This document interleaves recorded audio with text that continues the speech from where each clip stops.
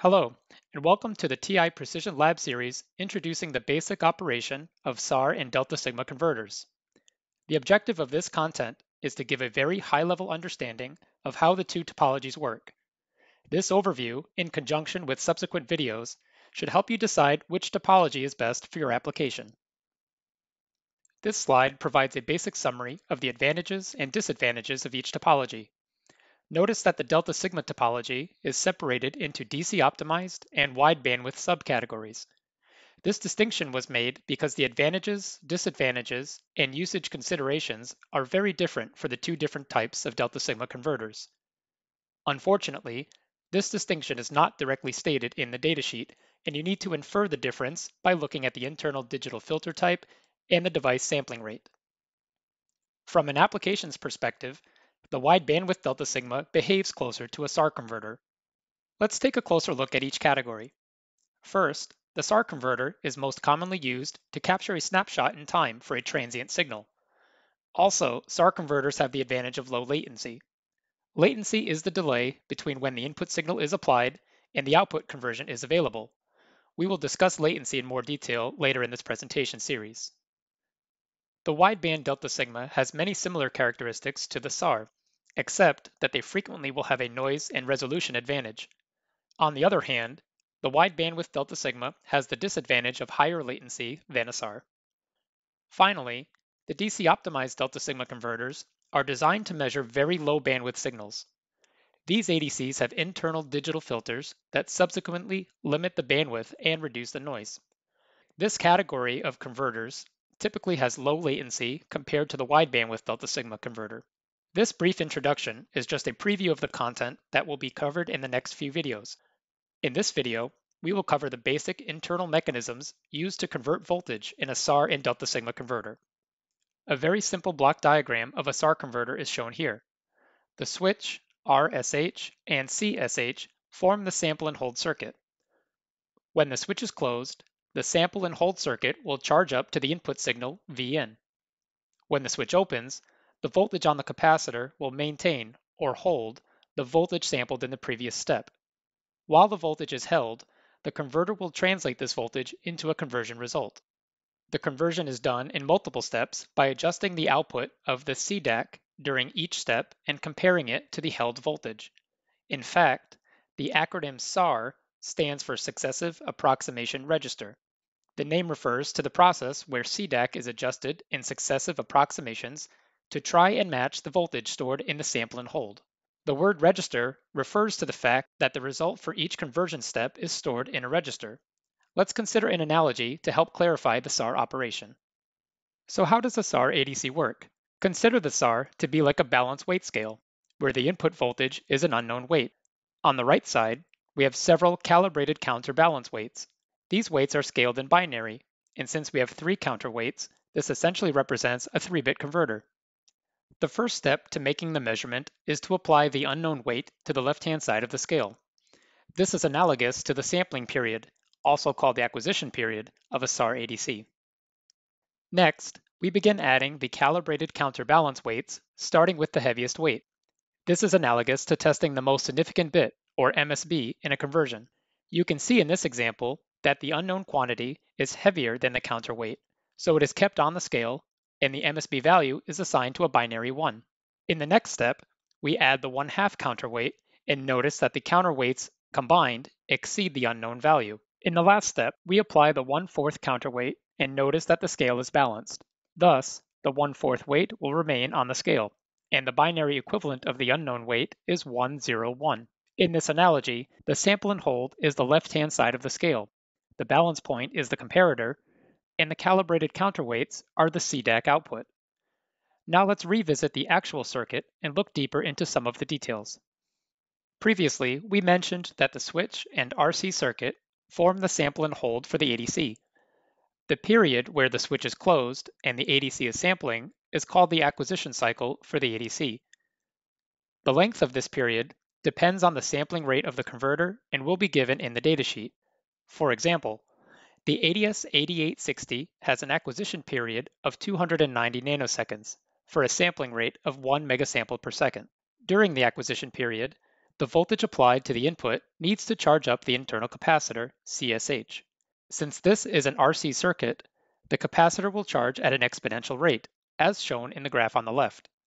For best accuracy, the sample and hold must be designed to charge within 1/2 LSB of the input voltage. The 1/2 LSB is the maximum error that will not be detected by the ADC, as it is smaller than the ADC's resolution.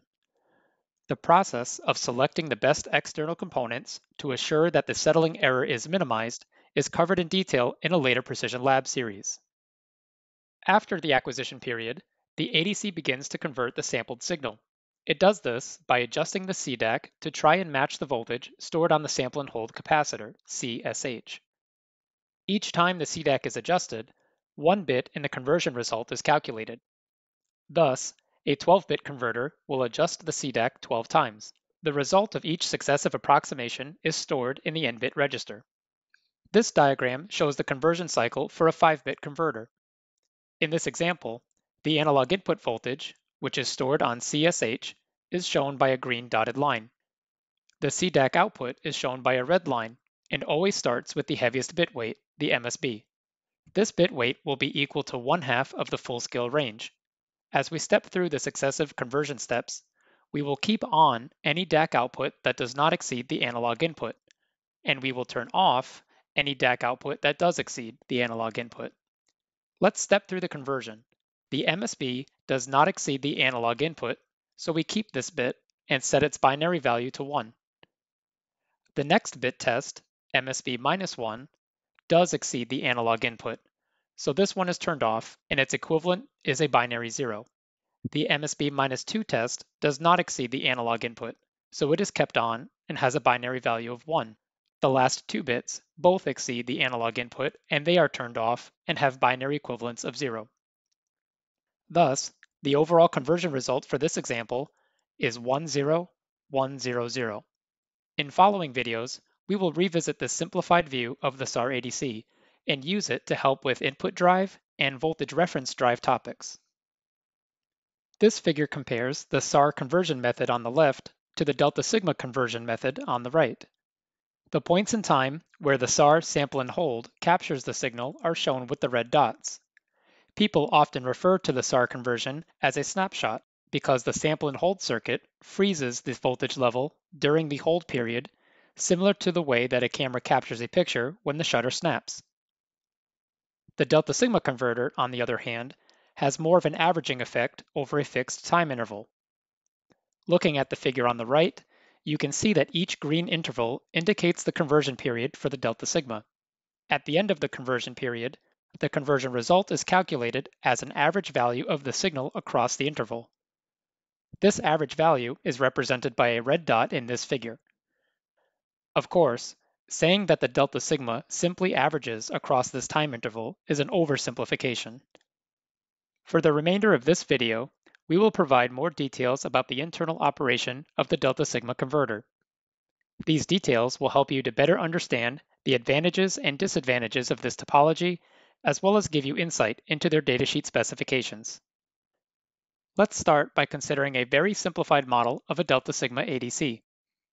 One key point to remember with the delta sigma is that the input circuit, called a modulator, is sampling at a faster rate than the output data rate. In this example, the modulator is sampling at a 1 megasample per second rate. Note that the modulator clock is derived from an external master clock. In this example, the external master clock is running at a rate of 16.384 MHz and is divided down to a rate of 1 MHz for the modulator. The conversion results from the modulator are averaged and filtered by a digital filter. The output data rate is always lower than the modulator sampling rate.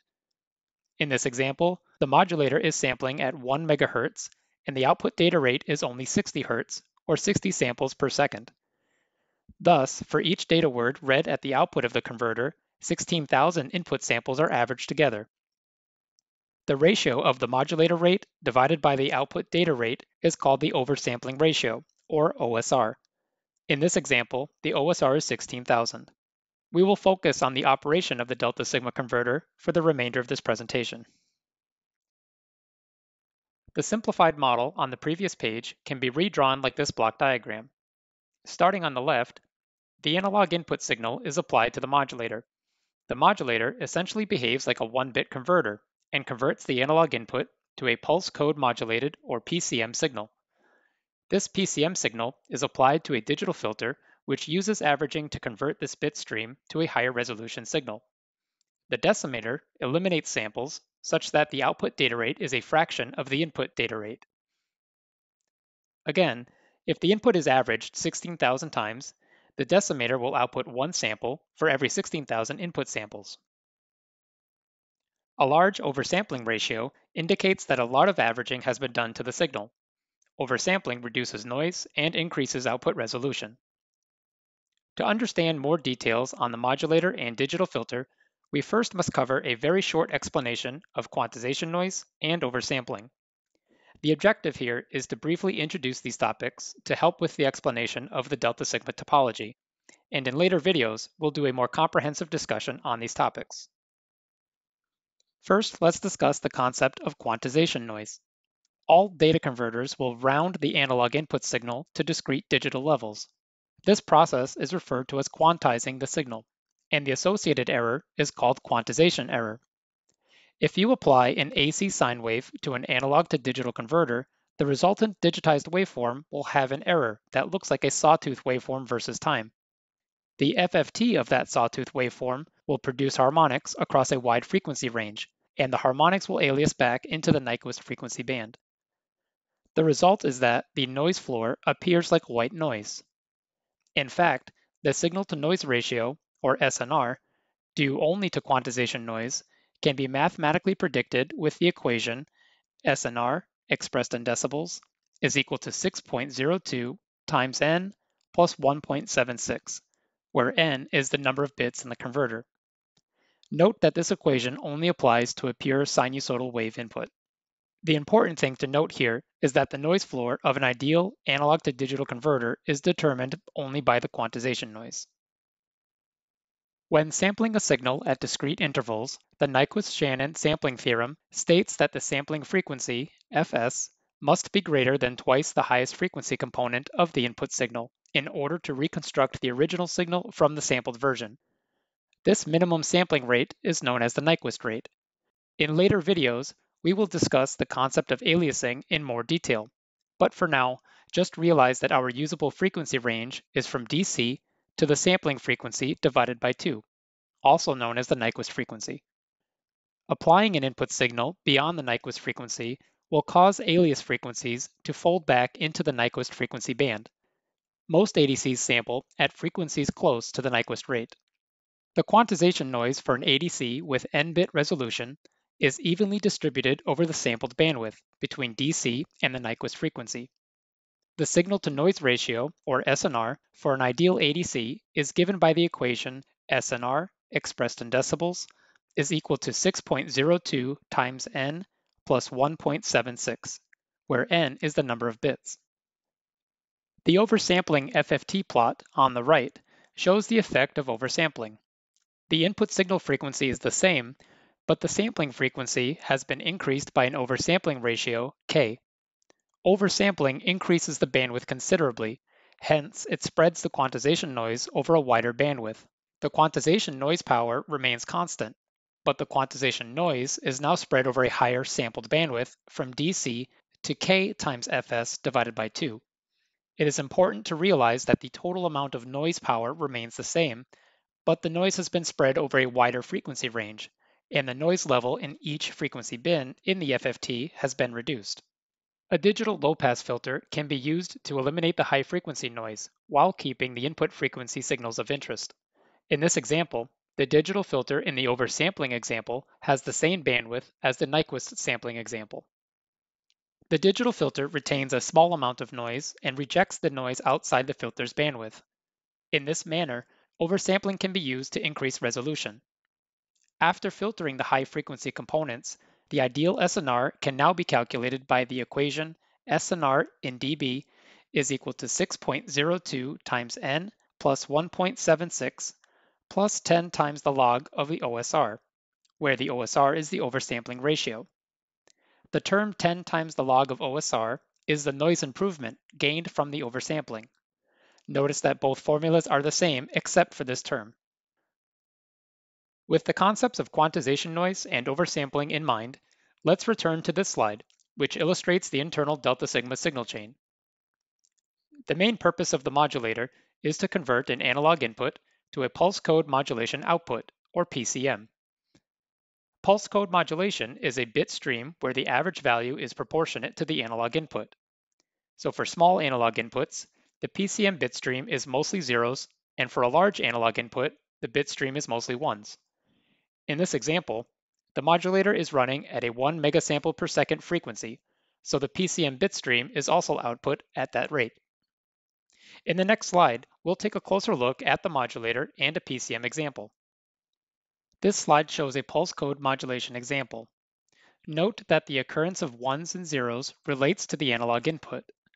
For low analog input levels, the PCM bits will be mostly logic zeros, and for high analog input levels, the PCM bits will be mostly logic ones.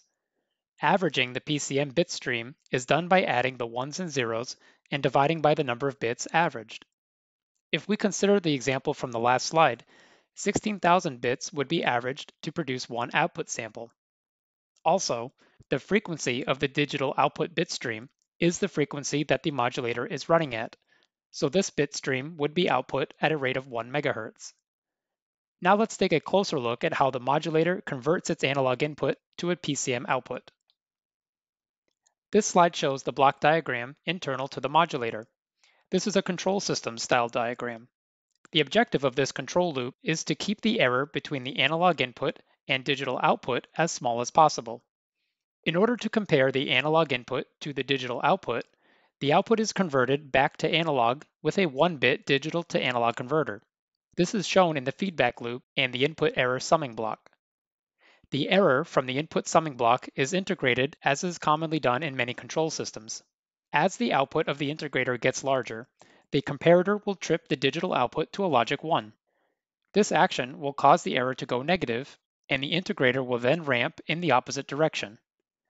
Thus, the closed-loop system will tend to keep the error minimized by periodically transitioning the output of the comparator to a 1 or a 0. If you average the ones and zeros after a long period of time, you will get a digital equivalent of the analog input. As with many of the explanations here, this is an oversimplification. However, this description should give you some intuition into how the delta sigma modulator operates, which will be helpful in interpreting the datasheet and comparing and contrasting other converters. This block diagram of the delta sigma modulator shows the input signal and noise transfer function in the frequency domain. Analyzing the transfer function, you can see that the output is fed back and subtracted from the input signal. Assume that the 1-bit DAC is essentially a gain of 1. Thus, the output of the summing block is Vin minus Dout. This is then multiplied by the integrator with a gain of 1 over f. Finally, the quantization noise term is added to the output summing block. This is where we get the first equation. Dout is equal to Vin minus Dout times 1 over f plus E sub n. Notice that Dout is on both sides of the equation. Solving for Dout with some algebra, you can get the second equation. Looking closely at the second equation, the noise is multiplied by a high-pass filter, and the input voltage is multiplied by a low-pass filter. This result has very important implications into understanding how a delta sigma ADC operates. First, note that applying the input signal to a low-pass filter means that the desired signal will pass through the modulator, but higher frequency noise signals will be limited. Next, notice that multiplying the quantization noise by the high-pass filter shapes the noise. It effectively minimizes the noise at low frequencies and does not attenuate the noise at high frequencies. Later, we will see that a digital filter will be applied to the modulator output to eliminate the high frequency noise. This example shows a modulator with a first-order integration. Some delta sigma converters will use higher-order integrations. In the next slide, we will look at how higher-order modulators impact the noise shaping for a delta sigma converter. This diagram shows the spectral noise densities for first, second, and third-order modulators, all with a sampling frequency of fs. Higher-order modulators can be used to get better SNR at lower data rates. This is because the higher-order modulator shifts more of the noise to high frequencies and reduces the quantization noise near the signals of interest. If you look at this example, you can see that the third order modulator, shown in blue, is the lowest noise near the signal of interest because that noise was shifted to high frequencies. Later, we will see that the noise at high frequencies is not important as it will be filtered out by a low-pass digital filter in the next stage. Before we look at the digital filter, let's review what the input and output of the modulator look like in both the time and frequency domain. Here is what the signal looks like at the output of the modulator in the time and frequency domain. The time domain signal is a pulse code modulation bit stream. If this signal is averaged, it would equal the value of the input signal.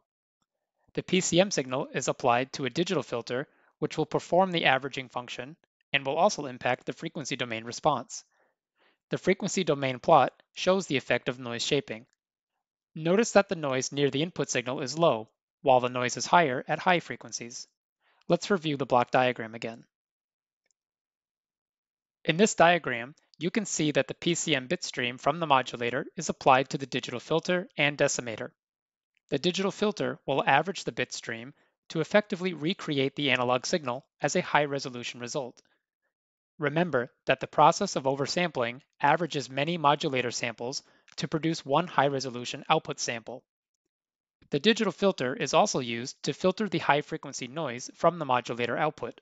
The filter is followed by the decimator block, which limits the number of samples at the output according to the oversampling ratio. Let's look more closely at how the digital filter minimizes the modulator noise. This slide shows the quantization noise shaped at the output of the modulator. Notice that the noise is minimal near the signal of interest. Adding a digital filter will eliminate the large noise at higher frequencies. The noise that passes through the digital filter is minimal compared to the overall noise power. This example uses a Sync 1 filter to eliminate the high frequency noise. Using a higher order filter will further reduce the noise. Here we see a Sync 2 filter. This filter rejects more noise than the Sync 1 as it has a sharper passband transition.